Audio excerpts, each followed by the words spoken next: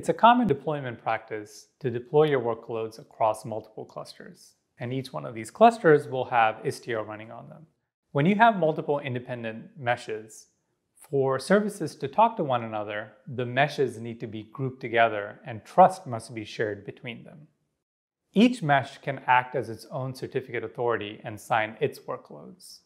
But for cluster-to-cluster communication, there needs to be a shared trust model with the common root CA.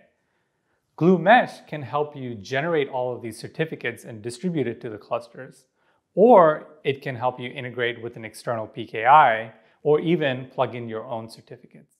Once trust is established, Gloo Mesh can help you group your meshes together and selectively expose which workloads you want to federate with one another.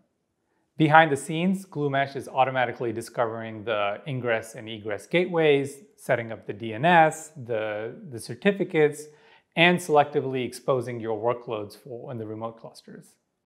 Federated services can now start talking to one another without knowing what cluster the destination resides in.